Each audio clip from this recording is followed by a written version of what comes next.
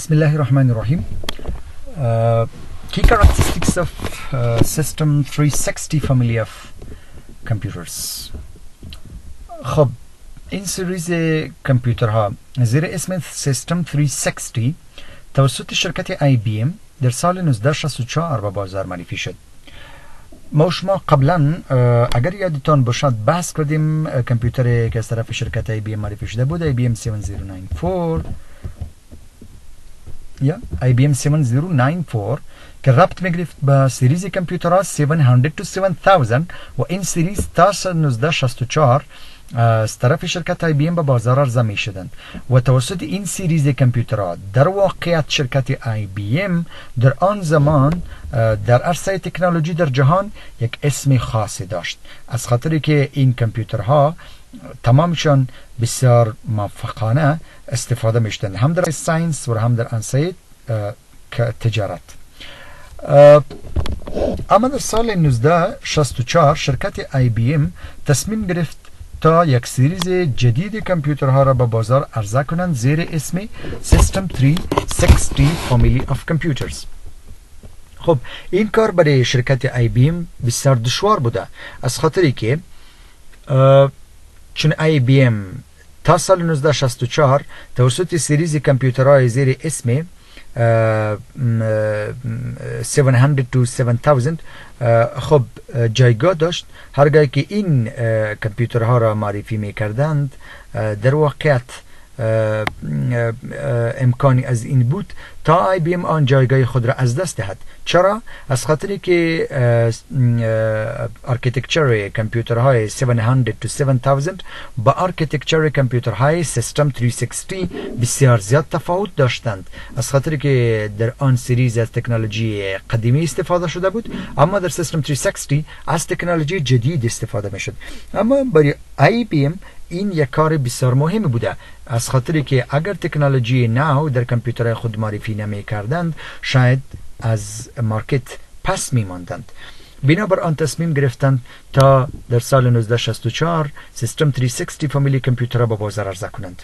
با وجود از اینکه مشتریای قبلی IBM خوش نبودند از خاطری که اونا میفهمیدند که 700 to 7000 کامپیوترها با سیستم 360 کامپاتیبل نیستند این به این مفهوم که آن سافتورهایی که آنجا کار میدادند در این کامپیوترها کار نخواهند داد ولی بازم چون این فامیلی یا این سریز کامپیوترها بسیار خوب پلان شده بود IBM توانست که نه تنها جایگاه خود را از دست دهد بلکه جایگاه خود را در مارکت در عرصه تکنولوژی سمنتی یا پخته کنند و تقریبا در آن زمان 70%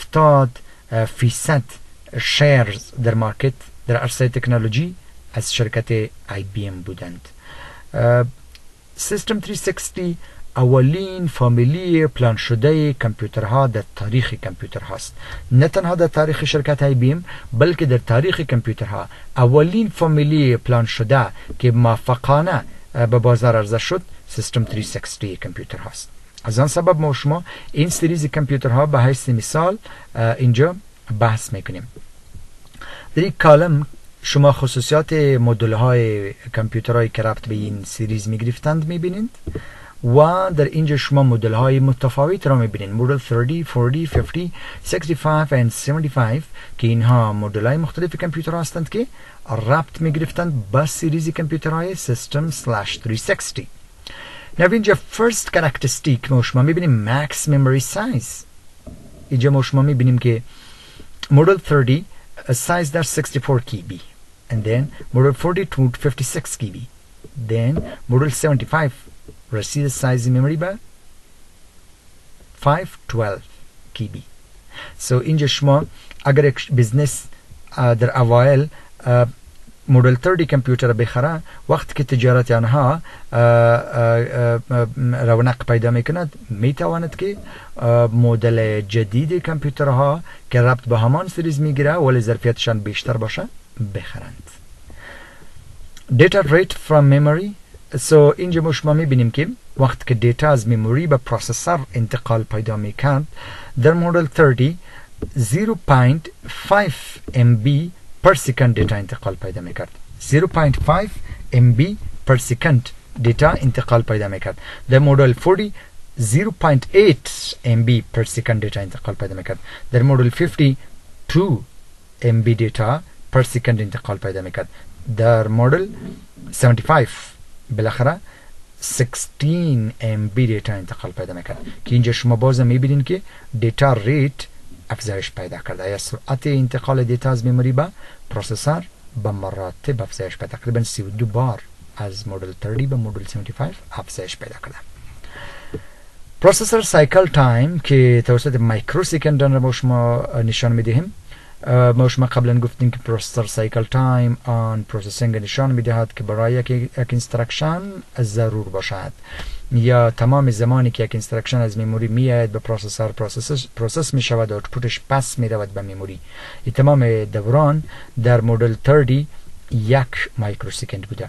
بعد از آن در مدل 50 0.5 مایکروسکند بوده که افزایش نشان میده سرعت کامپیوتر و بعد از آن به 75 رسیده به 0.2 مایکروسکند. سو در اوایل یک اینسترکشن مکمل که اکزیکیوت میشد مکمل مایکروسکند میگرفت، اما در مدل 50 نصف مایکروسکند میگرفت، اما در مدل 75 برخی پنجم یک مایکروسکند میگرفت که اینجا ما شما میبینید که 5 برابر سرعت از پروسسور زیاد شده. Max number of data channels. So در مدل 30 3 data channels وجود داشتند and then در مدل 54 در مدل 75 6 data channels. خب باز ما شما میگیم که data channel یک separate IO module است که دارای پروسسور مخصوص می باشد و آن پروسسور دارای مجموعه instruction های مخصوص می باشد.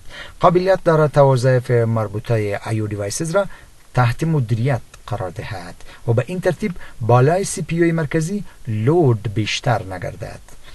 به هر اندازه که تعداد دیتا چنل زیاد باشد به این مفهوم که به همان اندازه آن کامپیوتر دارای مایکروپروسسورهای فرعی زیاد بوده و به آن ترتیب می تواند که تعداد بیشتر آیو دیوایسز را سپورت کند.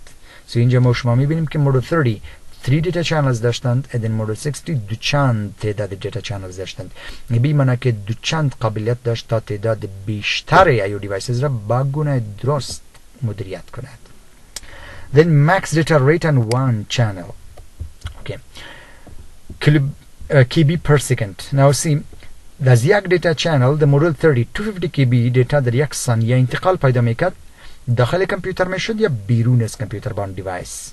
و در مدل 50 800 KB دیتا در یک سکند انتقال پیدا میکرد یا از IO مدیول از IO دیوایس به کامپیوتر یا از کامپیوتر به IO دیوایس.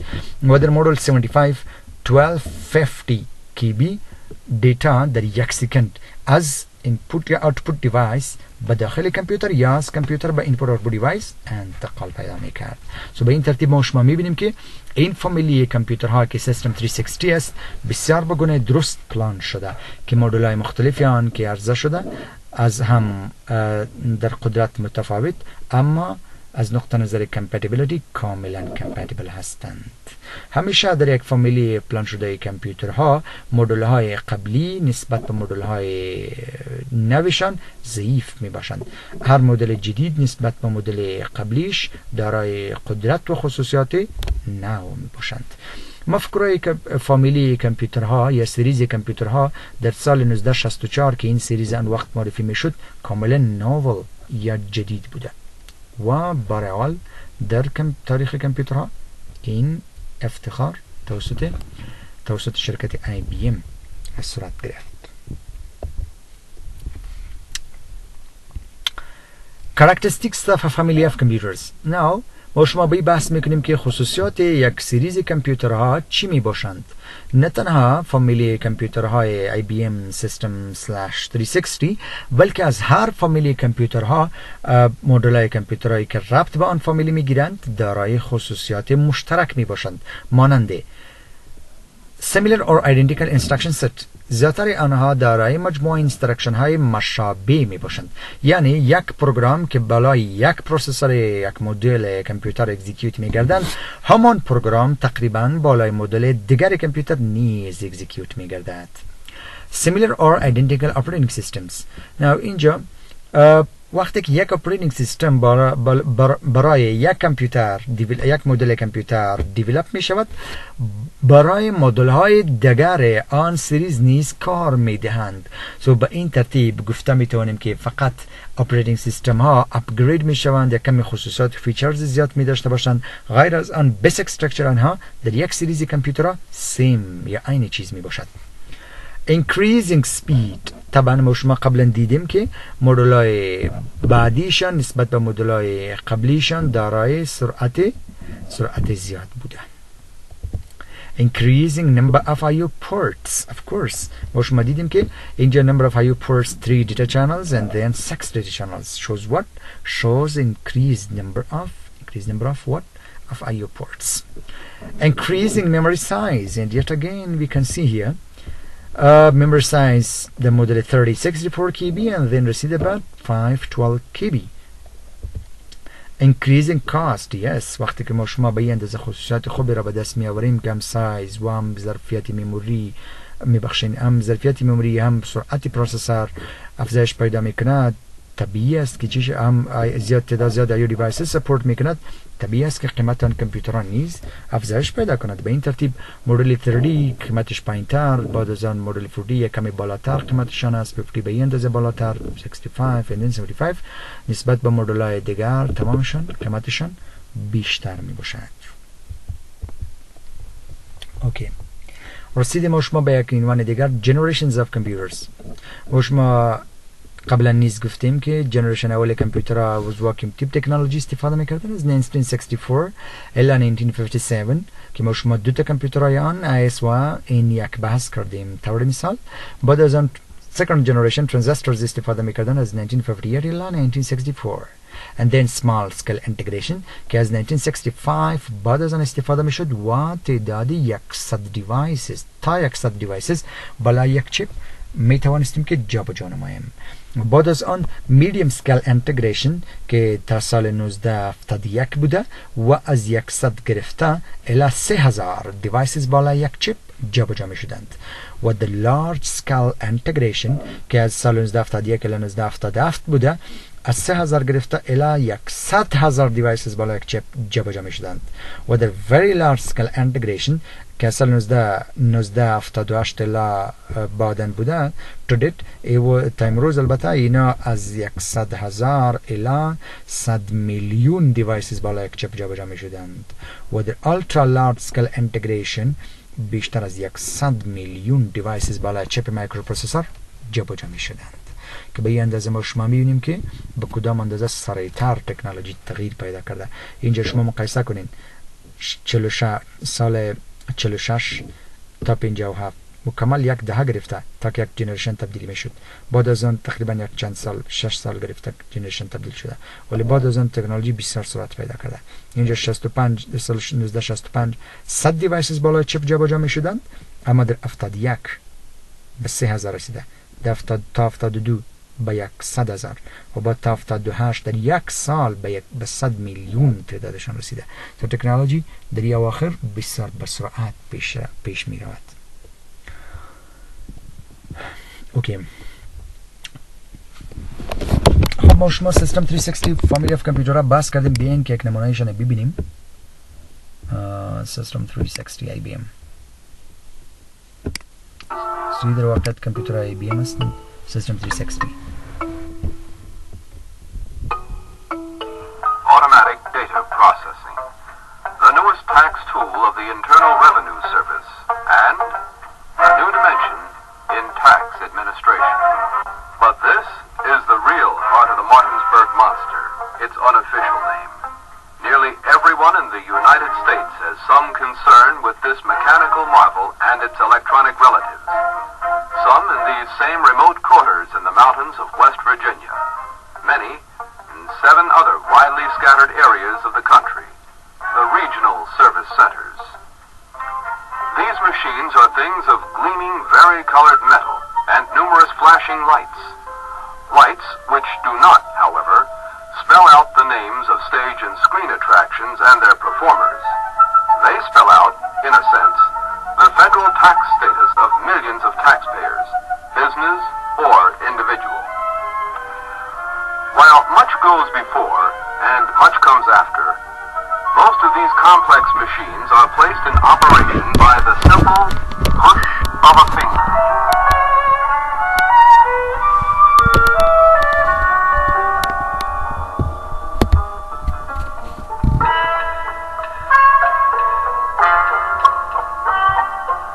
These are the computers, the processing machines, the electronic devices that record the essential facts of all federal tax returns.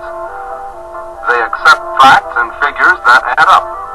They reject entries that fail to agree. No matter what the finding, processing is speeded, correction usually hastened.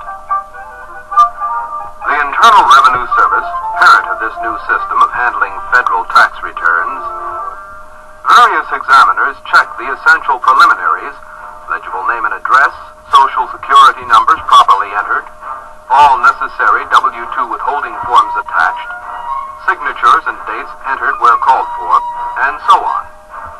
The machines, of course, check the math.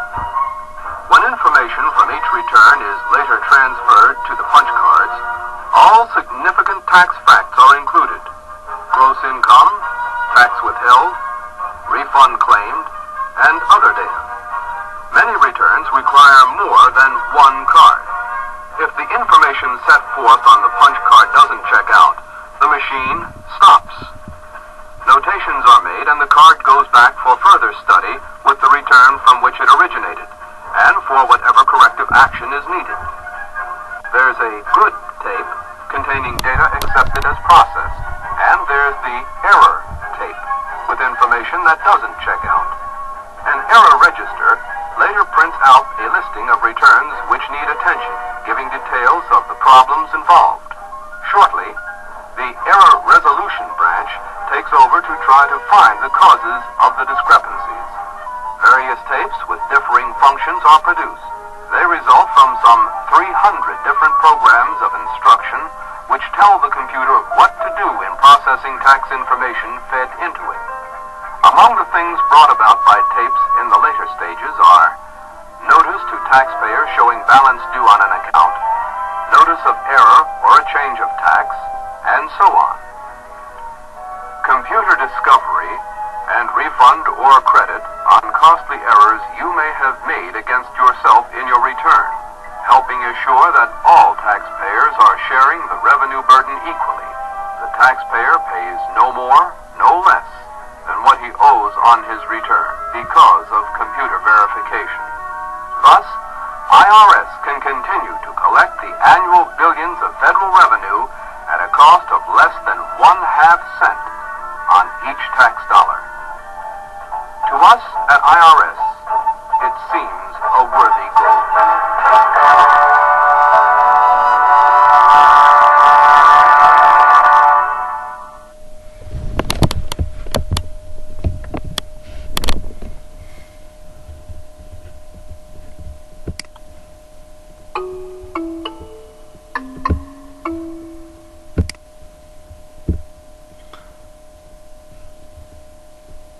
Okay, so this was just ما شما دیدیم که از RS Data Center IBM System 360 Family of Computers که ما شما را خصوصیاتشان را بحث کردیم قبلا دیجا. now ما شما رسیدیم به DIC PDP-8 computer. انشالله ایره در لکچر بعدی بحث میکنیم.